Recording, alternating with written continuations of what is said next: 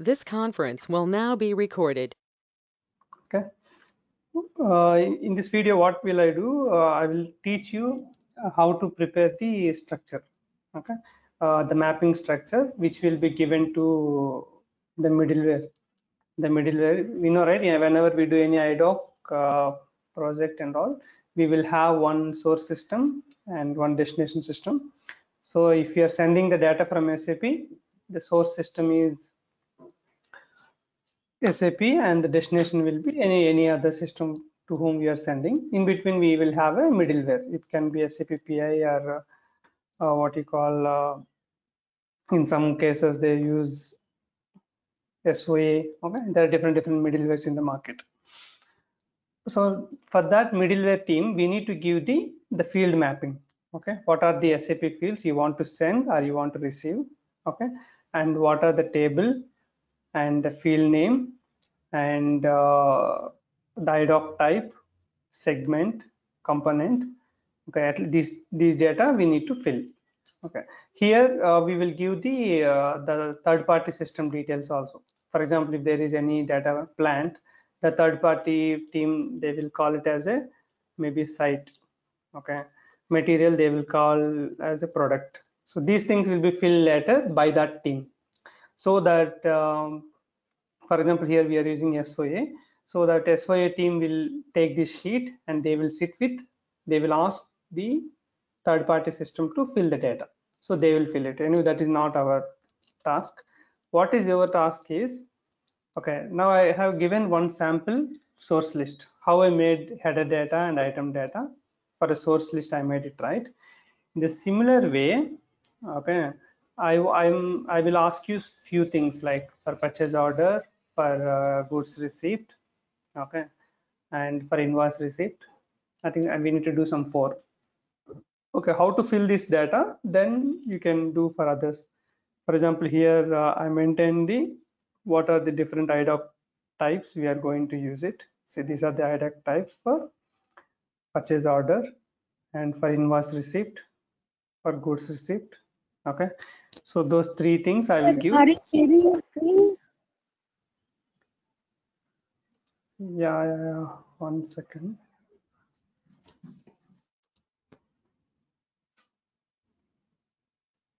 Okay, are you able to see the screen now?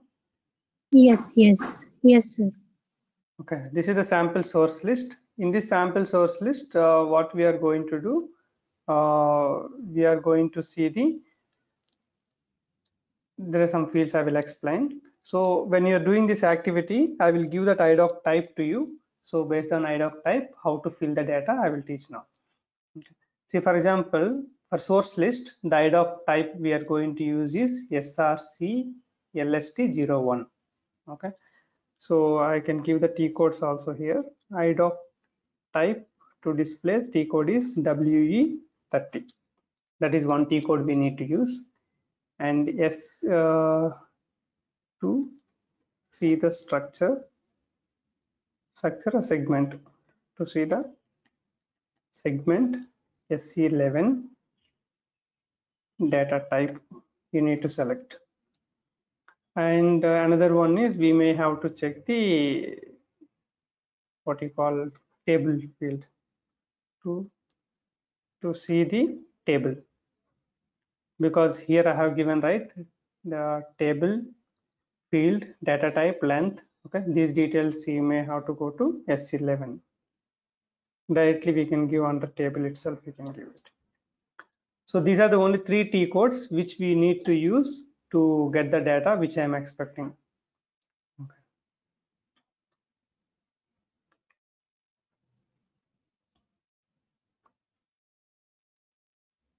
Okay, this is the only 3 T codes we need to use. Okay, how I'm filling this data, this template I will share with you. These are the fields. These important fields, as per your knowledge on MM and all, you can fill whatever the fields you feel that it's important. Okay, which you feel some extra fields also you can add it, no issues. If I really don't want, I will delete it. Okay, so here the mandatory and optional, again according to your knowledge, whatever you know mandatory or optional you can put it, but based on the requirement I can change it. The mandatory means you know that when you create a source list, plant is mandatory, material is mandatory, valid from, to, vendor number, purchasing organization. Okay, fixed source of supply, that flag is not a mandatory, it's an optional. I think it's already gone.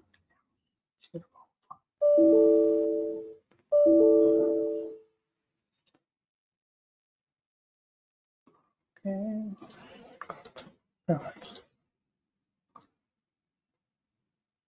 Okay. Now if you see this,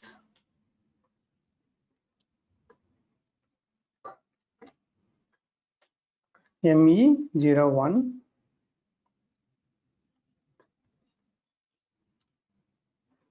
Okay, when we go there, see vendor, purchasing organization, these are mandatory. This fixed indicator, that MRP, relevant indicator, these are optional. Okay, if you want to give, we can give it relevant to MRP. Okay, so and the valid to.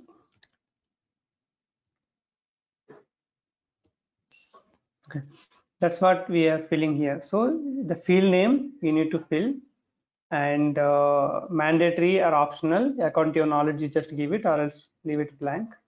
The table, you know that when you are preparing the data for info record, it is saved in ANE, purchase order, EKKO, EKPO, like that we need to fill. I can give here header data and item data, then the field name, the data type, that those things how you can see.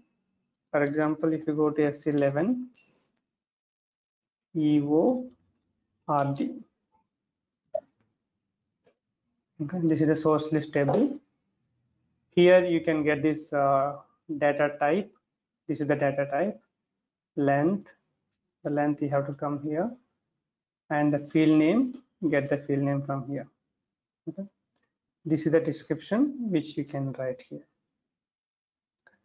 This is clear, right? How you can get this data from S11, and this is the IDOC type. How do you get the segment and component? Take this IDOC type. Okay, go to WE30. So this is the one. To see IDOC type details, WE30. If you go to W30 and give that source list 01, enter source list, go to display. Okay. Now you have multiple data here. This is very small so that you can have, this is the header level segment. This is the segment. These two are segments. Okay.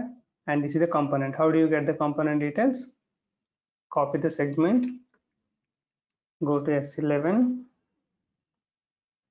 and go to data type, give the data and go to display. See here, this is the component which you have to fill here. So this data you will get from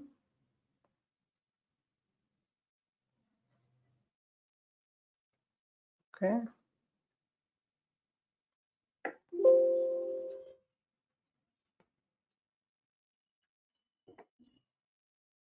Okay, so this data you are going to get from W30, and the segment and component data you are going to get from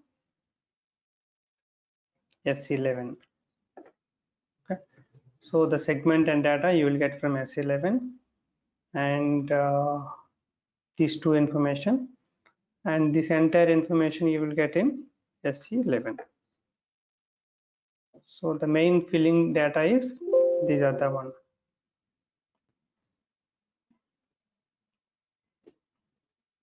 SC11. Okay, in the template. Okay, this one again, this text you can get from the S11.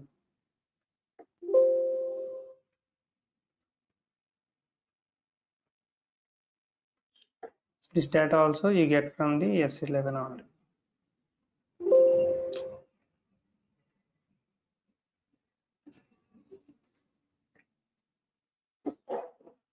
Okay. So once you get the IDOC type, okay, based on the IDOC type, you can get the component segment.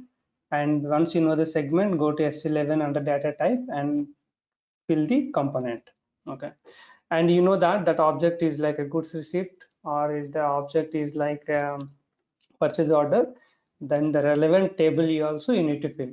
Like if it is MIGO related, header is MKPF, item is MSEG. Purchase order, header is EKKO, item is EKPO. Okay, if you have some more details like delivery and all, then you will have other tables, EKET or any other table also, you might have the data. So for the purchase order, this is how we need to prepare the mapping data. This mapping data we need to share with the interface, the middleware team. So the middleware team will map the details with third-party system. And once the mapping is completed, then if you don't have any other programming changes or anything, we can directly use the SAP standard IDOC type to call the information from other system to receive and make any transaction. And if you want to send out, then based on the message control, the output type related or any specific program or any change pointers, like changing material master, need to trigger an IDOC to third-party system. So these things and all will happen further. So this activity is mainly to prepare the mapping file based on the IDOC type and tables. Okay, I will give these things. I think goods receipt is same, invoice receipt is all are same. So we can hide this. This also actually can hide. Source list is already done. I think there is only one material master is off of thing already I have done. So I can give you the purchase order and the goods receipt, invoice receipt. These three are there. Okay, these things I can segregate it. Hello? Yes, sir. Is it I'm clear? there. Yeah, What? I got it. So I will just give you IDOC type. So you need to fill like this. Okay. I will Okay, give sir. you the goods receipt and invoice receipt one. Okay. With the second person, I will give what you call purchase order. What do you want? Your choice. I have these four Anything now. is fine. No, you tell your wish. Okay, material master almost I did it actually. 60%, 70% is done. Only some MRP views and all need to add. Purchase order and goods receipt. Goods receipt also some of I have done, I think. Only we need invoice receipt we need to do from start. Okay. Which one you want? You select any one, I'll two. take receipt and invoice, sir. Okay, goods receipt and invoice. Okay, I will send you these IDOC types. You fill same format, similar way. Okay. Okay. Clear, right? Okay, let me close Yes. this video and I will send you that. Then you can work on that. Had your lunch? Yeah, just now I had a breakfast, sir. How about you, sir? Yeah, now 3:30, right? Breakfast, lunch are done. Okay. Okay, then I will send you the IDOC type and this file. You can prepare. Okay, sir. It's not that much critical, but yes, it will give you how we can prepare the IDOC structure. Okay, in real time, how we can work on that. That idea you will get it. Okay, sir. Thank you so much, sir. It's a kind of learning for me. Yeah. I thought like who is the will be available. I just messaged you. Okay. Because many people will ask, but when we want to ask, we need that should be very clear also, right? Because I spend 30 minutes now. Okay, what level you understood, what level you do it, and some people are not available at that point of time. So this communication in this meantime, I can prepare it. Okay, so it's not that much beneficial explaining and all. But anyway, this point is good, so somebody will be benefit. We are going to save the video also now. Okay. Okay. Okay, sir. Okay, then I will close you. Then we can talk on WhatsApp if anything. Okay. Okay, sir. Thank you. Okay. Bye. Bye.